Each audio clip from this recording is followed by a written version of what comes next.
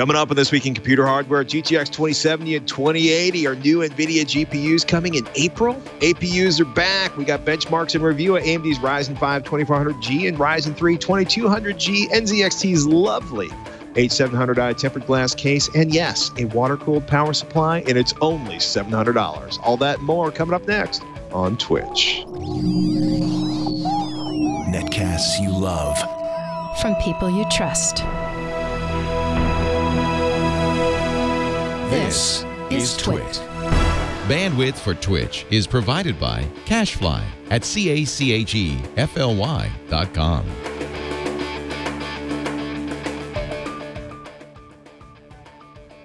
This is Twitch, This Week in Computer Hardware, episode 453, recorded February 15th, 2018.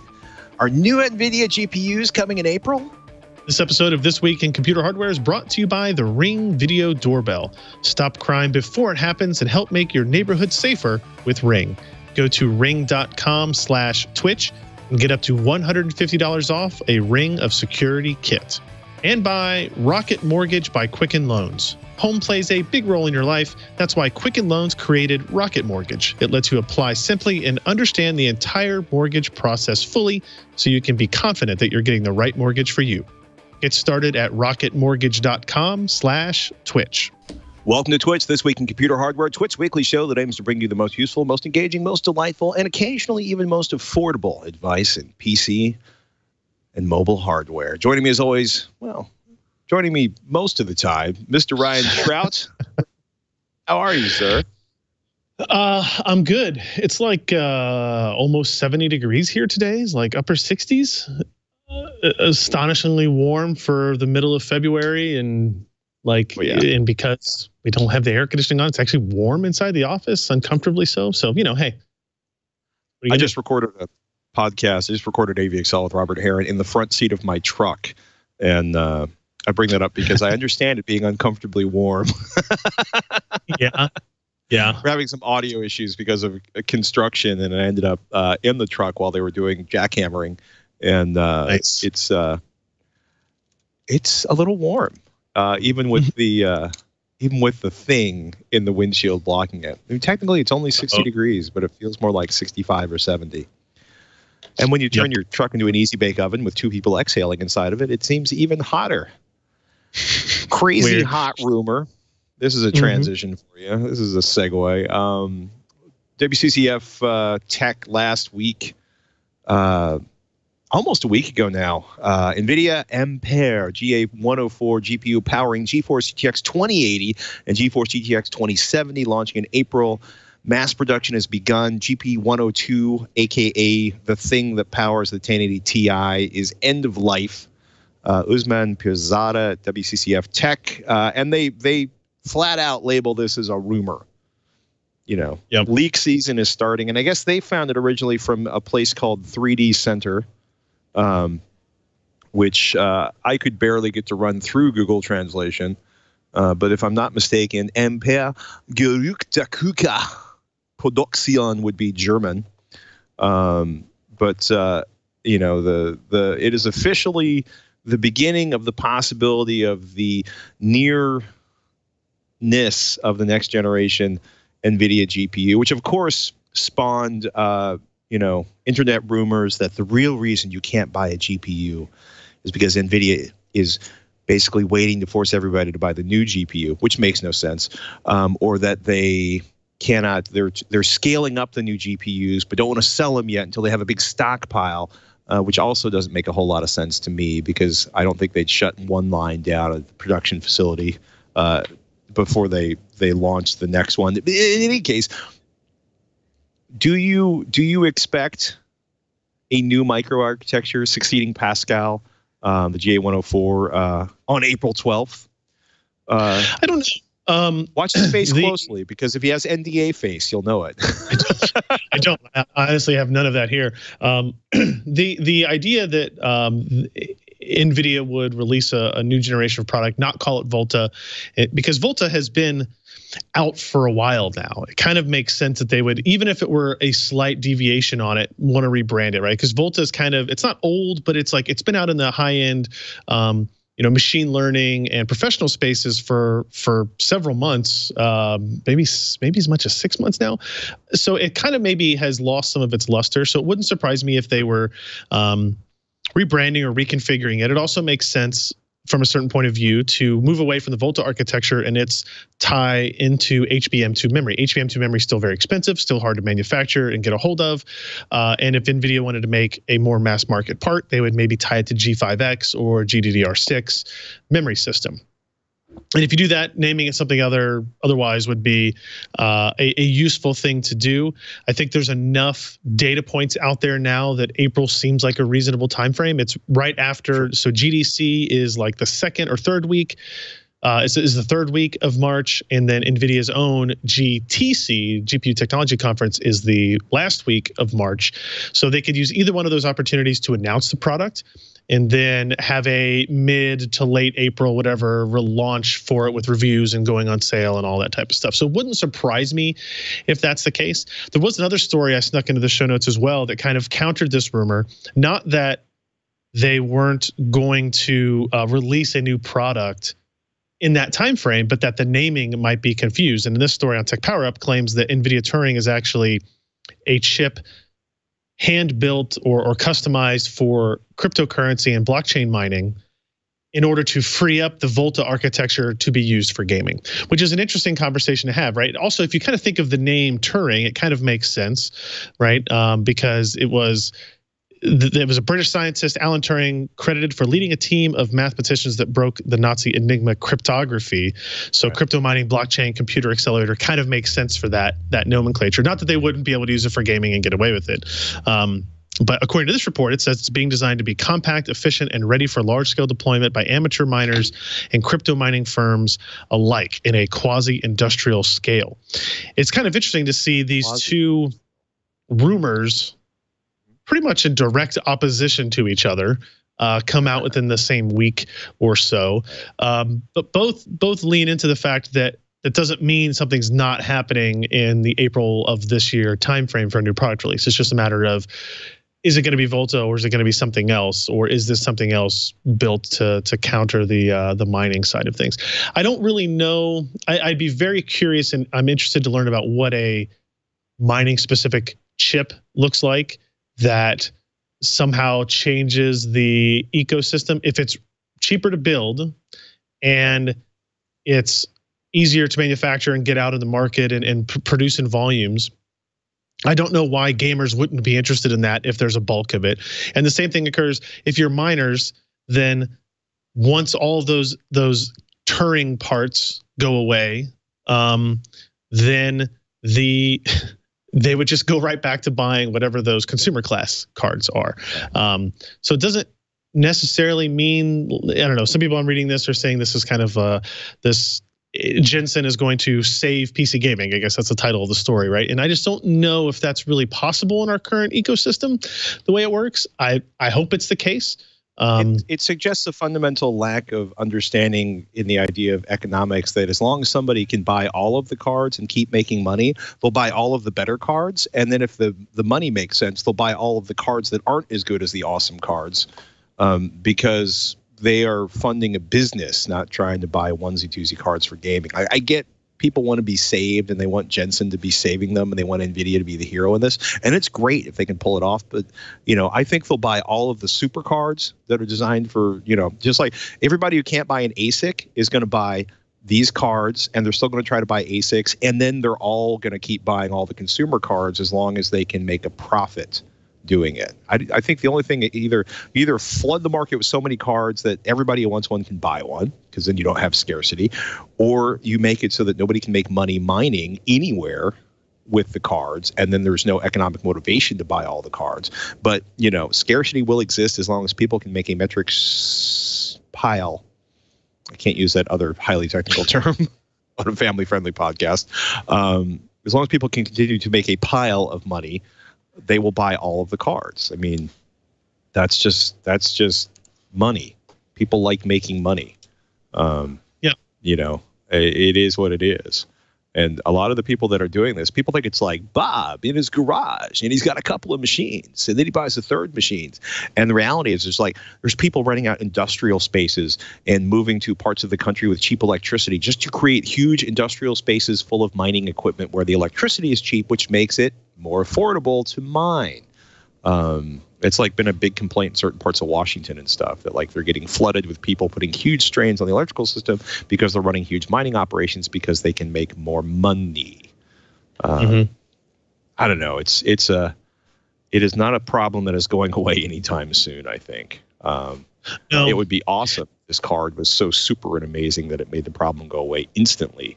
But this is me not holding my breath on this one. Yeah. Yeah, I think regardless of what actually happens, it's nice to see that looks like there's some movement from Nvidia in the side. They've been pretty stagnant in the GPU side because they've had a lead, they've had an advantage in gaming and all these other spaces. They've had no problem selling cards either, just like AMD. So the desire to push out new architectures was kind of minimized, right? You can do a whole bunch of things if you have more time. You can improve yield, you can improve efficiency, you can improve implementations. And now it seems like too many indications are telling us that something's going to happen in April. Some products are going to come out in April. So we'll see if that is a new gaming line, if it's a new mining specific line, or if it's both. We'll see. We wait with bated breath. Snapdragon 845 mobile platform performance review. This is exciting. Kind of a good week for phones. Sebastian wrote this one up. So this was actually not an end user phone. It was a reference platform, i.e. Qualcomm sent out these phones stuffed with Snapdragon 845s. It's the newest flagship. Will the Snapdragon 845 be Qualcomm's Android antidote to Apple's A11? Read on to find out, right, Sebastian? What's you're talking about a fairly powerful processor.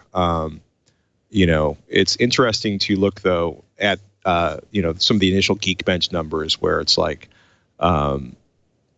Apple's faster, right? They have a very focused operating system that they tune to a very sophisticated piece of custom silicon. They bought entire companies to advance the engineering and performance of their version of the ARM processor. So when you're looking at this, the Snapdragon 845 reference platform, it's looking at like 2461 for a single core, 4233 for the Apple iPhone 8 Plus. There's not quite a 20% lead when you're looking at the multi-core numbers. I will say that it's if you are for whatever reason chasing processor performance on your desktop on your Android phone, these new chips, you're looking at maybe a 30% boost over the Snapdragon 835 or the Kirin 960. Which of course has just been replaced with the Kirin 970, Kirin being Huawei's custom silicon for their flagship phones. It's also amazing to look at the performance difference between the A10 Fusion and the A11 Bionic on the Apple iPhones. When you're basically looking at a doubling of multi-core performance, near doubling of multi-core performance, about a 25% increase in single-core performance. But again, the point here is that Apple's in the lead because they can focus. They have a whole bunch of engineering talent and a whole bunch of ability to focus and tune the operating system for the best performance overall. And that pretty much applies for all the benchmarks you're looking at through Geekbench. It's interesting to look at this. It's certainly faster than the 835. How that plays out in the graphics testing is probably a little more compelling if you're wanting the Snapdragon to take names and kick ass, because it's several hundred points faster than the iPhone A11 Bionic or the iPhone 8 Plus, the A11 Bionic processor in there. Pretty healthy, boost over the Snapdragon 835, and probably doubling the Kirin 960, which graphics performance on that is not a particularly compelling part of that processor. Are you excited about the 845? Is processor performance really the most compelling thing about the 845? So the A45 is interesting in a couple of ways. One is some of those secondary features that you can't measure in benchmarks, some of the imaging stuff that they've built into it, some of the AI and DSP processing they've built into it. From the performance numbers that were in this particular story, what's good about it is that it is 25 to 35% faster than the Snapdragon 835, right? So this is not kind of like the 820, 821, 835 where you saw fairly moderate performance increases. 20 to 30% or above is actually pretty substantial. What that means, obviously, is what can that be turned into in these phones? Hopefully that turns into better power efficiency as well as better performance. The comparisons to the Apple devices are still mixed, right? On the CPU side, right. The Apple processors are still significantly faster. The 845 cuts that gap, but not enough. On the graphics side, the 845 is proving with its Adreno implementation that it is faster than anything else out there. So for VR, alternate reality, mixed reality, whoever's going to happen to be calling it, and gaming and those types of use cases, this creates a very compelling picture as you look at these devices that are some of those freestanding headset units, not ones where you slot in a phone. You start to see some of the potential for that as this becomes the fastest SoC for those graphics workloads. But yeah, in terms of the other things that the chip does, right? It has a new modem, it has new DSP, it has new image processors. There's a whole lot of other stuff in there that you can't just benchmark, at least not as efficiently, when you have 2.5 hours to do it. Because they didn't actually send these out. We went out to San Diego. Had an allotted time with the phone in an office, in a meeting room, right? So you have 32 minutes to learn everything you can. Right, and, exactly. I mean, one of the things was like the Snapdragon 835, the Adreno 630, is the performance on that in terms of like OpenGL is pretty fantastic, although it's kind of odd because the iPhone 8 runs the Metal API instead of OpenGL on iOS, but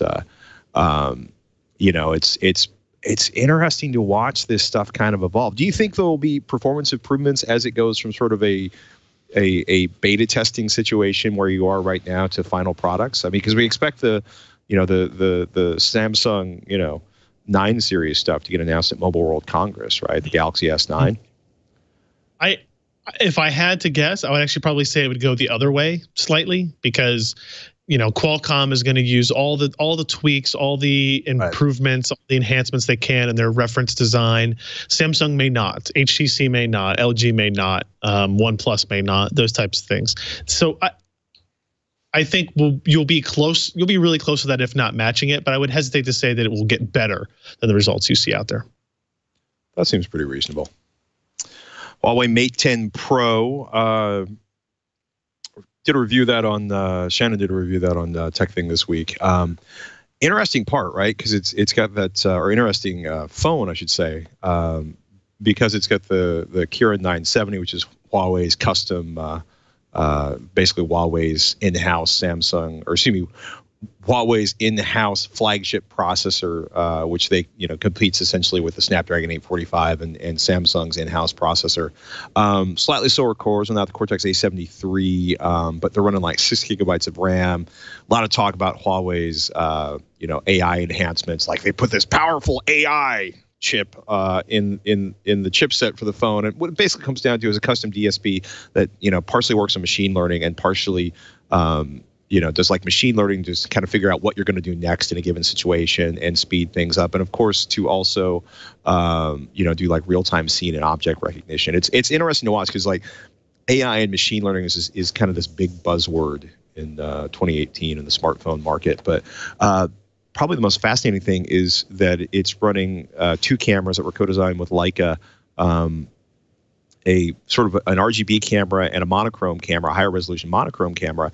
And the automatic settings looked kind of atrocious, but going to custom settings, Shannon got some fantastic results out of the camera. Screen looked great, by the way. And unlike certain flagship phones, Pixel 2, it doesn't look blue as you sort of change angles on it. So it was interesting to look at. Full reviews up on techthing.com, but I'm curious to see whether or not they fix sort of the automatic features on the camera, because right now the the automatic settings on the camera are awful. But the custom settings, if you go into custom settings and manually configure things, it makes some spectacular photos. So that's and a 4,000 milliamp hour battery on that, which is nice. Huge. That's a lot. Yeah. I thought that was pretty cool. As of yesterday or the day before, U.S. intelligence agencies still are really uptight about Huawei. I think it was like CNBC. Like directors of the CIA, FBI, NSA, and several other intelligence agencies expressed their distrust of the Apple rival Huawei and fellow Chinese telecom company ZTE. And Huawei is one of the biggest, telecom manufacturers in the world at this point. They've done things like offer total access to their source code, which is something that companies like this never do in an attempt to sort of break into the American market. But I don't think I've ever heard. Kind of the director of national intelligence and the people running the CIA, FBI, and the NSA all are basically like, don't, the FBI director said, we're deeply concerned about the risks of allowing any company or entity that is beholden to foreign governments that don't share our values to gain positions of power inside our telecommunications networks. So, although some people say that some of Huawei's switches were worked in level 3, which is a primary contractor for a lot of pretty serious government agencies, but it seems to come back to the fact that the founder of Huawei used to work in comms for the Chinese military, so the People's Army. It was. I just had to mention it because I think people are going to email us about it. But man, U.S. intelligence is really against Huawei being used in the United States, and partially I joke it's because they don't want the competition. Because they already have all these amazing relationships with U.S. carriers and ISPs that give them on demand with the appropriate legal paperwork the ability to get lots and lots of information about you. So I kid, but I don't kid, and I will move on to that subject. It's time for our yearly TWiCH survey. We want to hear from you so we can serve you better. Please take a couple minutes, head over to the twit.tv/survey and be heard. We're not gathering information to do nefarious things. We basically want to find out what you like, what you don't like, what kind of advertisers should we have. It's our way to connect with you and figure out what works best for our audience, and so that we can do what you need and work that in with the advertisers so we can still have a business model and keep making the shows for you. twit.tv/survey. If you could take a minute to check that out, Ryan and I would greatly appreciate it, as would the entire TWiT team. Indeed. This episode of This Week in Computer Hardware is brought to you by the Ring Video Doorbell. Ring's mission to make neighborhoods safer, and the Ring Video Doorbell lets you see and speak to intruders on your smartphone from anywhere, even share video clips with neighbors using the Ring app. For example, Ryan actually he's got a Ring at home, he's got a Ring at work, and one of the things he discovered recently is some of the package delivery people in his neighborhood just fling the package at the door, which should explain the dented corners and the mashy nature of some of the boxes he gets. Ring's floodlight and spotlight cam, they'll let you build a ring of security around your entire property, not just your front door, but the whole place you live in, right? So the floodlight cam, motion-activated camera, and floodlight that connects to your phone, just like Ring's Video Doorbell. High-visibility floodlights, HD video, two-way audio, lets you know the moment anyone steps in your property, and you can shout out if you want to, "Kid, get off my lawn." See and speak to visitors, even set off an alarm right from your phone, which is fun when you see the deer in the backyard. When things go bump in the night, you'll immediately know what it is because there's light and HD camera, and you can talk. Ring floodlight cams offer the ultimate in-home security. Thieves just can't hide with Ring. Monitor every corner of your property with a Ring of Security kit, which includes a Ring Video Doorbell and your choice of 1, 2, or 3 floodlight cams. And you can connect your Ring Video Doorbell with your favorite smart locks and hubs for added convenience, monitoring, and security. Is that Jimmy at the front door? It is.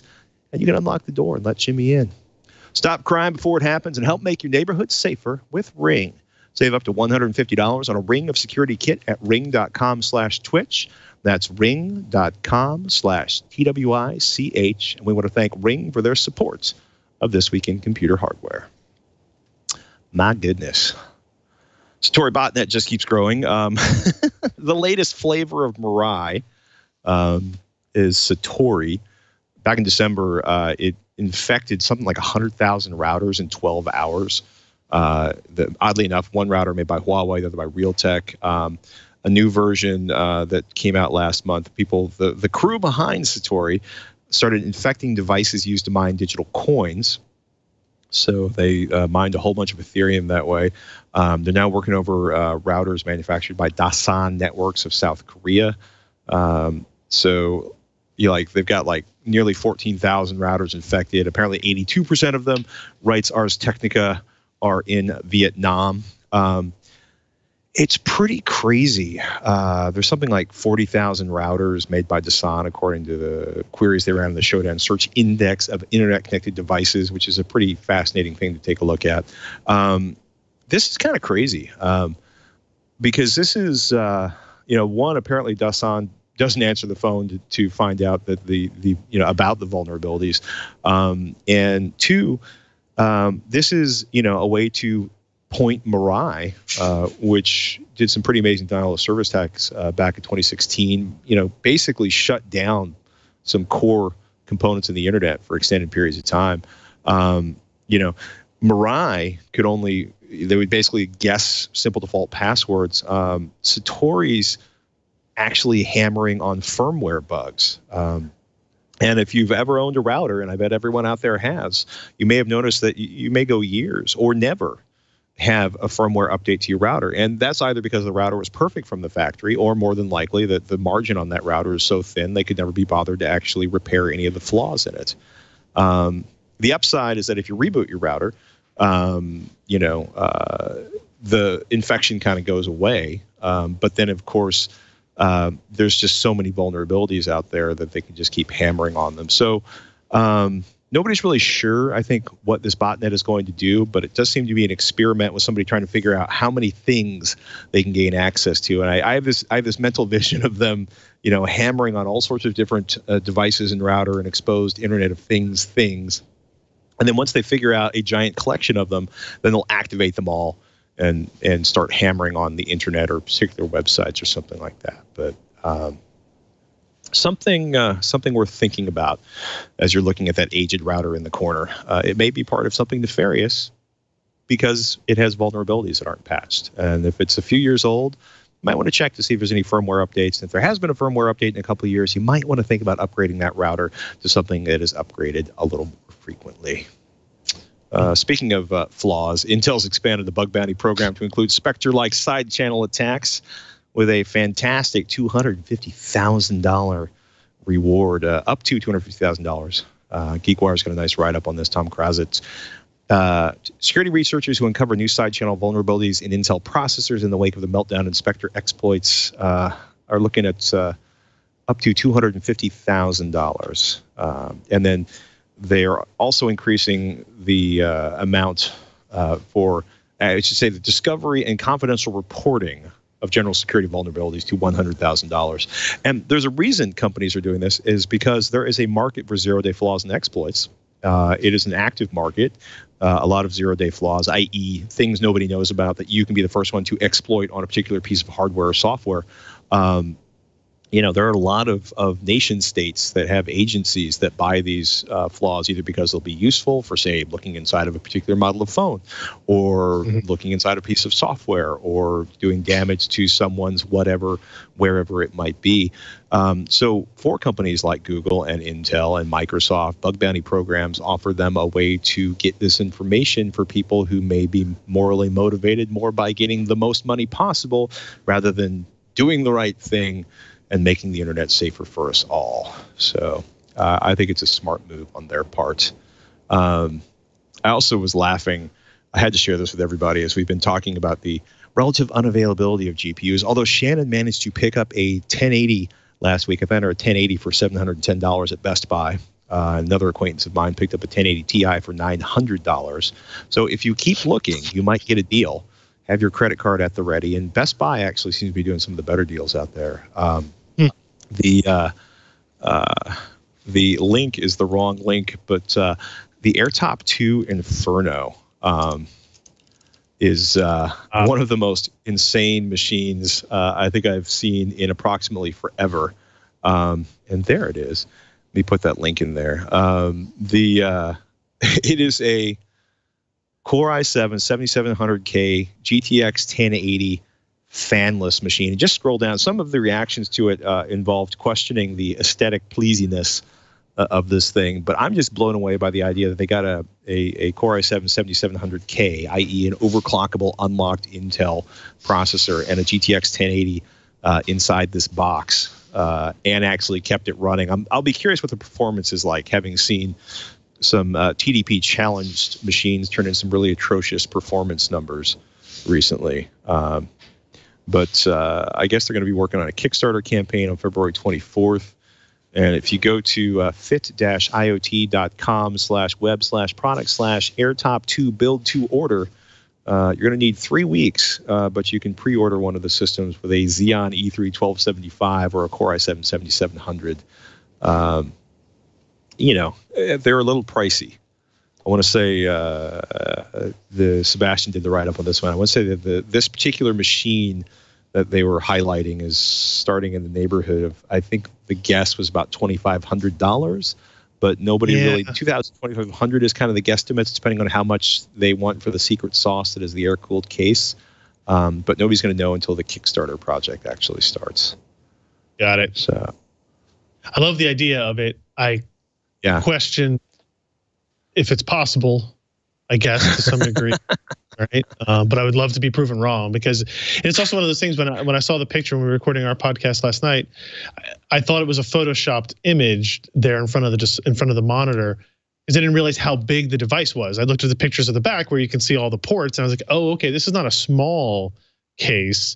It's actually pretty big, all things considered, right? So it kind of looks pretty small there if you're not paying attention to the size of the USB ports. But as soon as you look at the rear picture, you start to understand a little bit of the scale that you're working at, and you go, okay, maybe it is possible that these guys could passively cool all of that hardware in that type of structure.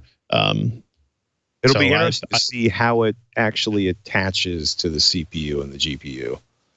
I have a feeling like this, maybe the CPU is on one side, the GPU is on another, creating ventilation for each of the two things that generate the most heat on the device.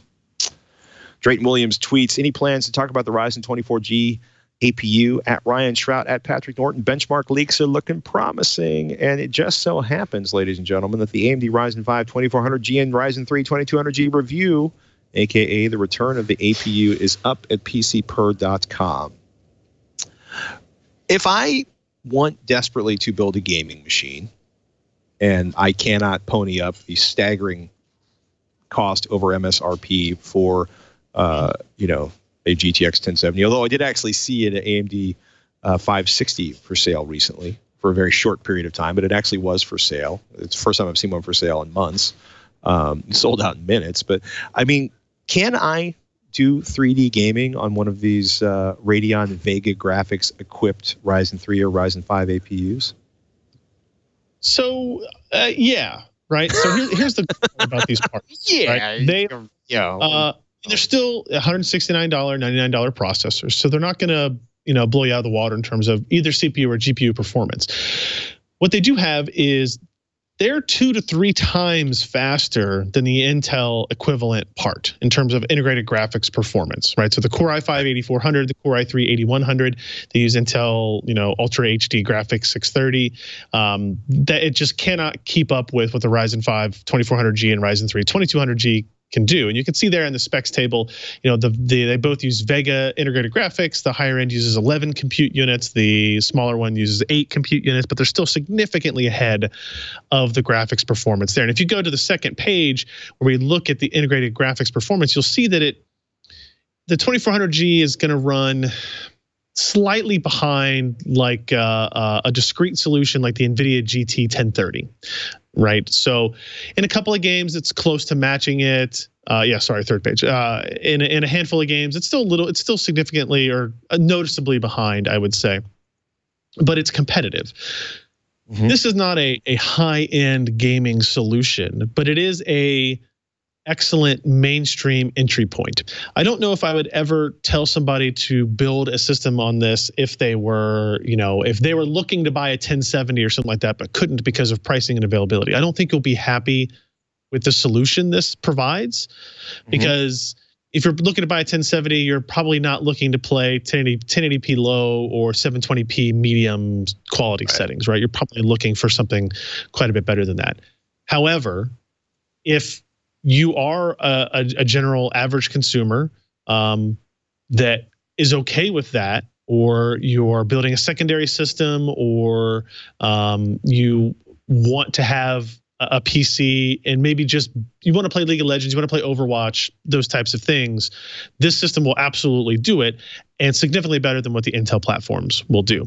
And it does so at a significantly lower cost as well, because if you think about, so the second thing I'll say about performance is on the CPU side, the Intel parts are going to be faster most of the time. The Core i5-8400 is a 6-core, 6-thread part, and the Ryzen 5 2400G is a 4-core, 8-thread part. And we already know that the Intel cores have higher IPC, they're better performance per core, per thread than the AMD parts. So the 8400 from Intel is faster than the 2400G from AMD in CPU tasks, multi-threaded for the most part, single-threaded definitely. But what the Ryzen APUs offer now is competitiveness in the CPU space that AMD couldn't offer at all before in an APU, like the 7th gen APU, the Bristol Ridge-based stuff that was out before it. So that's a good thing. The interesting thing also is AMD hasn't been able to address a significant part of the market, because think of how many mom and pop computers, small business machines, you still just use the Intel integrated graphics because they're not gaming at all even, so it's just easy to use the integrated graphics on that part. You don't have to buy a discrete solution. AMD wasn't able to compete with that with its new, better CPU architecture because they didn't have a part that had integrated graphics on it until now. So now they can address that part. If you are a builder and you're like, okay, I want to build a 1080p low, 16:9 medium setting box. Before, your answer was going to be a Core i3 processor, and then you'd have to buy a discrete solution like a $75, $80 Nvidia GT 1030. So you were going to pay $120 for the processor, $80 to $100 for that GPU. AMD says, well, now you can get a 2400G for $169, or even the 2200G for $99. And you have a significant cost reduction already, and couple that with the fact that there are tons of platforms available for the AMD systems in terms of low-cost motherboards. Right? You've got all those options. You don't have to use X470. You don't have to use an X series board. You can use a B series board or even an A series board from these AMD partners. However, if you use a Core i5-8400 or Core i3-8100, they only have Z series motherboards available that support Coffee Lake parts. So your motherboards are going to be more expensive as well. So AMD has a lot of advantages there. It's just, I think it's a little different market than maybe how we had set it up as, right? Like this is not, I don't want to put this as a gaming first product. It's more of a product that can do gaming. It's kind of AMD's big hurdle right now is they have a way better integrated graphics part on their processor. Now they have to figure out why people should use it, right? And we have this one example of mainstream, entry-level gaming, but what are those other use cases? Are there other applications and workloads that will use the improved graphics performance here above what Intel can provide?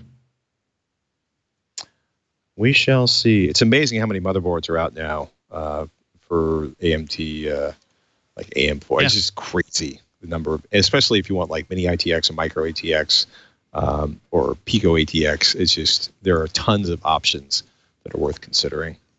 We should take a moment to thank our sponsor, Rocket Mortgage by Quicken Loans. This episode of This Week in Computer Hardware is brought to you by Rocket Mortgage. People, mortgage experience is a nightmare.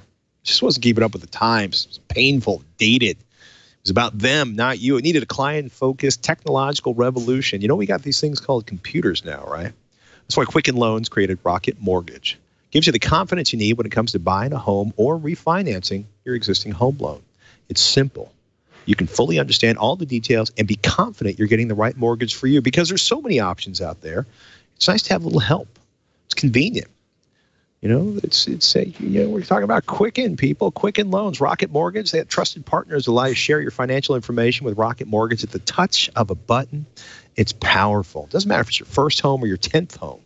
Rocket Mortgage can perform thousands of calculations in seconds to let you know what you're getting into. Based on your income, your assets, your credit, Rocket Mortgage can analyze all of the home loan options for which you qualify and find the one that's just right for you.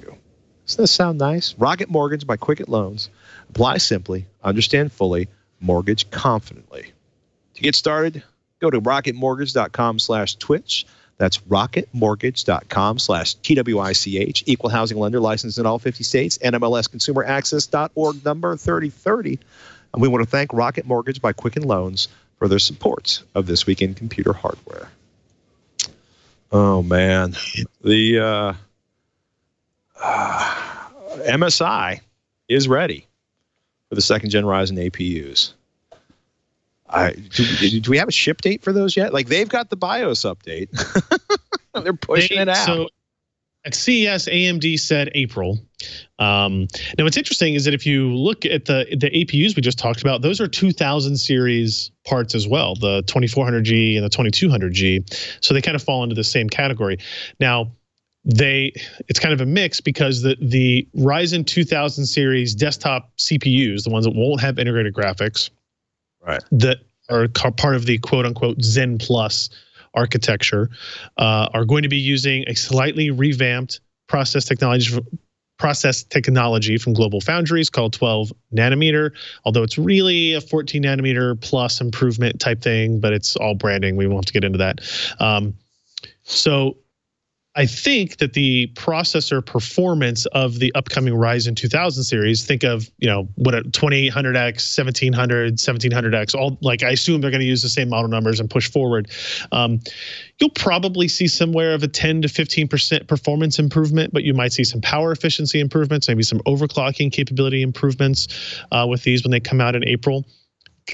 What I want to prevent is people thinking that, hey, the jump we saw with Ryzen, where we saw this 50% improvement in IPC, that's not going to happen again. And we want to make sure that people don't have this false understanding of what AMD is going to be able to produce with this. Keep in mind, this is not even the quote Zen 2 architecture. This is just like Zen Plus. It's a little bit of a tweak, a little bit of a refresh, and I think we'll see early next year the Zen 2 architecture come out from AMD for desktop processors. So MSI has pushed out BIOS updates for this. Basically, from AMD's standpoint, they want partners to have these motherboards ready for the new processors when they come out. AMD did also announce at CES that there's going to be a new chipset based on this. I guess that's the X470, right?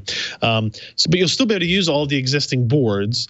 The new boards will have, I think, a little bit of like clock improvements and maybe some power management improvements as well. But all these existing boards will be able to support it.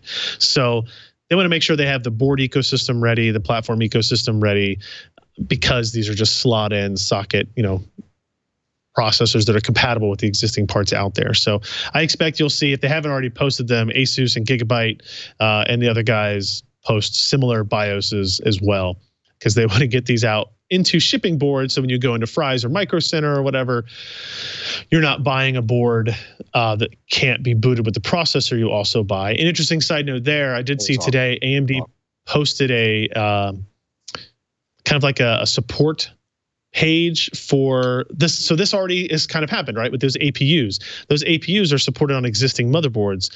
However, if you buy a motherboard from Newegg and you buy this processor from Newegg, but the board has been there for a while, it hasn't had the most recent BIOS updated, you get sent those, you put your processor in another board, you don't get a post, you can't update the BIOS, what are you supposed to do? The AMD is basically offering you a boot kit. You give them the serial number of your processor, they send you a boot kit. What's interesting is they have not detailed what the boot kit is yet. So there's two options. One, they're sending you a new BIOS chip for your board, although a lot of these boards don't have user replaceable BIOS chips anymore. Or two, they're going to send you a Ryzen 1000 series processor that you can put in your motherboard, update your BIOS, and then send that processor back to them. That's going to be that's what our guess here is what they're going to do, which is kind of crazy, but also like super admirable that AMD would be willing to go to those lengths to do that, right? Maybe they've got some RMA'd parts or some used parts that they can't sell, and so they've got a couple thousand of these that they can use for this back and forth RMA process for this particular unit. So something to keep in mind and watch out for if you are buying into either of these new platforms. Good to know. Also, keep an eye. It was funny because I was looking at some of the AMD motherboard options on Newegg, and one of the things I remembered is one, turn off the non-Newegg sellers. I'm sure all sellers on Newegg are great, but I prefer to order stuff on Newegg from Newegg. And then as I did that and started rattling through, it went from like 173 motherboards down to like 12. It's amazing to realize, right? There's micro ATX motherboards that cannot actually support Ryzen parts that run more than 65 watts, for example. And it's also interesting to watch some of the availability on these drop down at the moment. It's also, one last thought, amazing to watch. It seems like with certain categories of AMD motherboards, a 3 or 4 star motherboard is a rarity and usually out of stock. It's crazy to realize there's so many options, and there are many cases where, like, the entire micro ITX category, like the highest number of reviews on a motherboard is like 16. So shopping for motherboards, always exciting, and even more exciting than usual. Did you know the TWiCH Flash briefing is now available in Canada, Australia, the United Kingdom, and India? It's been in the US for a while, so now is the perfect time to go into your Alexa app settings. And under Flash briefing, look for TWiCH if you'd like to have all of the information. NZXT H700i tempered glass ATX mid-tower case review.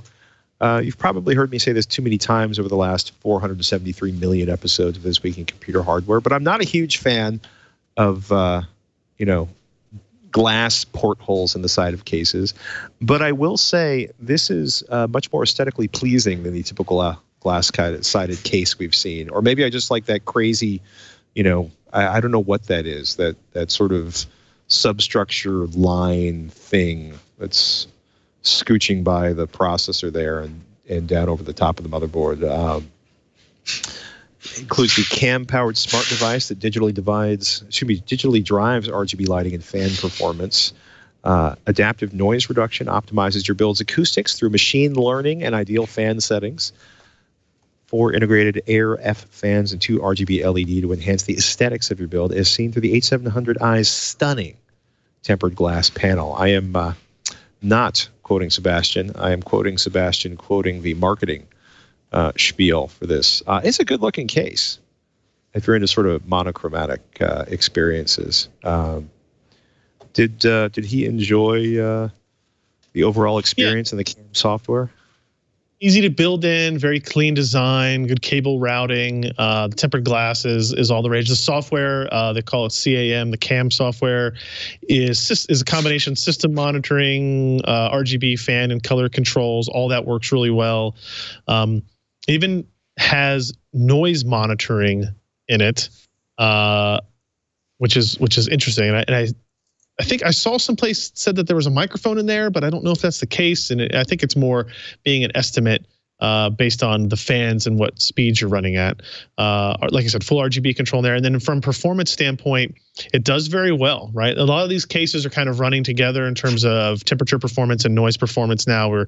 But the H700i does, it's the quietest under full load of the cases here tested, or near. Yeah, actually it is at 48.1 dB, and it does well in temps as well, kind of right in the middle of the mix there against other ones like the Corsair Crystal 460X or the Fractal Design R6. Sebastian goes through a lot of cases. It did get a gold award. It is expensive though. It's $199, which is definitely a premium price to go with what he calls a premium enclosure. He says from fit and finish to performance and features, makes compelling option for the hyper saturated market. If you can spend this much on an enclosure, it's an elite option, but a lower price tag will make it better. So I think we say that about most things, but $200 for a really high end case. And again, it's all about styling when it comes to that, as you mentioned. I dig the way that it looks. So I think a lot of other people will. It's a pretty case. I also looked up on NZXT's website. It has a built-in noise detection module, which sounds like a microphone-like object. Doesn't it? Noise detection module.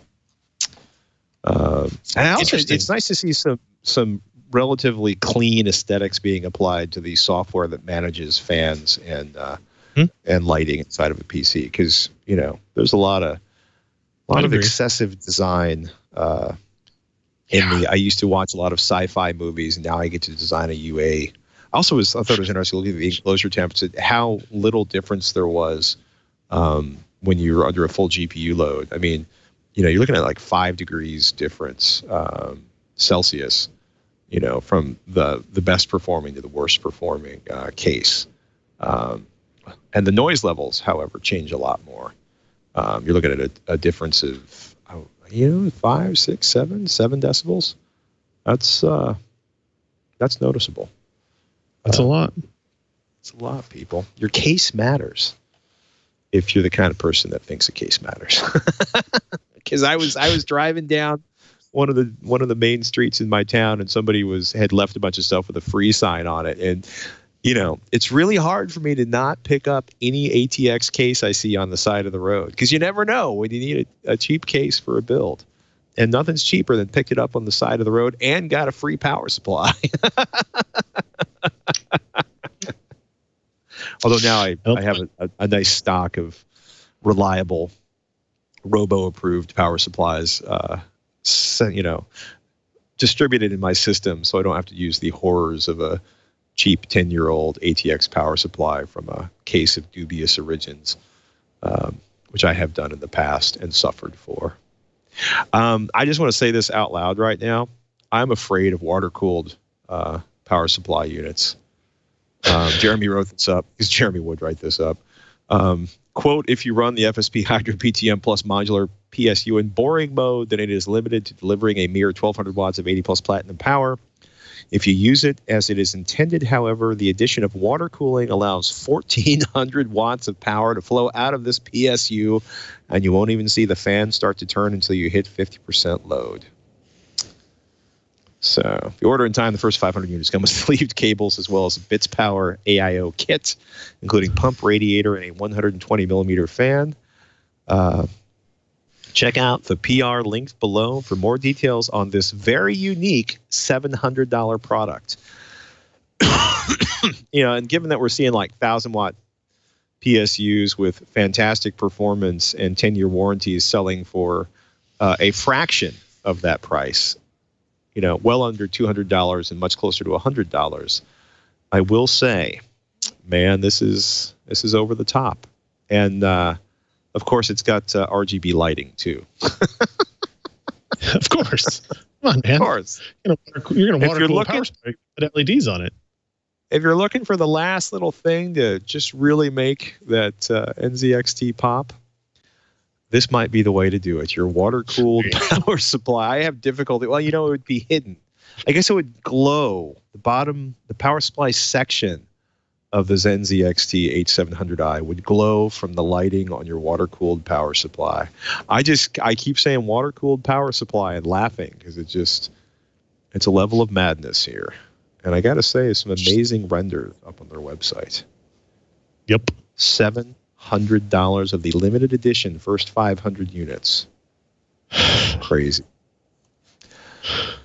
Oh my goodness. Anything you can tease that's coming up at PC Per?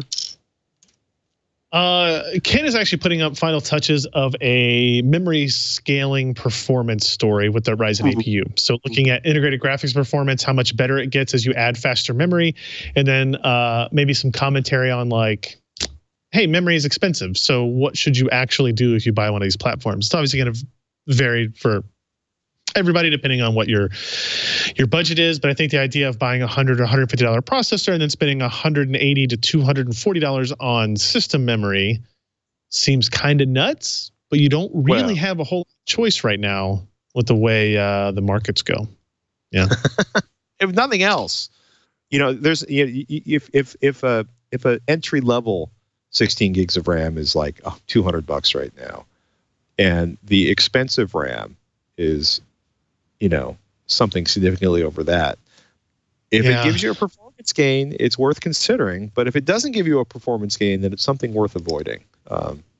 Memory is not going to get cheap anytime soon. Everything we have talked to insiders about indicates that at best it will start to throttle back in price when Samsung brings its production online. But that's not going to be till later this year.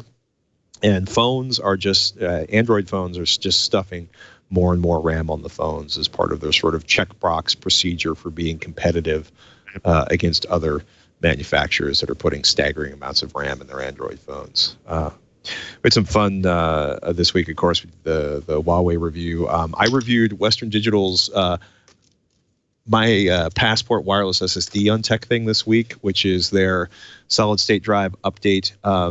It's crazy. It's a USB 3.0 drive. It's a wireless hub to allow you to connect computers to it, to back up data or to stream off of a built-in Twonky or Plex server. And best of all, it's got an SD card reader in the side so that when you're working or traveling, you can just take your SD card out of your camera, stuff it into the side of that. It'll suck all of the files, all the new files or all of the files off the SD card and store them locally so you can have a backup of your SD cards or then reformat your SD card and start over again. But it's fun.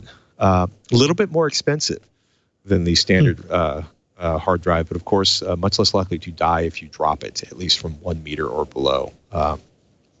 So that's up on Tech Thing this week. And we actually have a review of Contour's Unimouse, and we talk about some confusion about CPU wattage and cheap Wi-Fi routers versus mesh Wi-Fi systems, specifically as it applies to a Tech Thing viewer's new 3-story condominium, which I think is an environment where mesh Wi-Fi might be a good idea. Not for the speed, though, for the coverage. My name is Patrick Norton. You can find me at techthing.com, avxcel.com, which is a home theater and audio podcast. And, of course, here at twit.tv/Twitch. Ryan Shrout is best found at pcper.com, the hardware reviews website he has run since he was a child, and they take names and kick ass in hardware reviews. And, of course, you can find him here at twit.tv/Twitch. We do this show each and every week. We invite you to send your viewer questions. Best way to do it is to tweet at Ryan Shrout or at Patrick Norton, because that is where we kind of live on the Twitters. And I want to thank you for listening, and keep coming back. With that, ladies and gentlemen, I'm Patrick Norton. I'm Ryan Shrout. We'll see you next week on Twitch.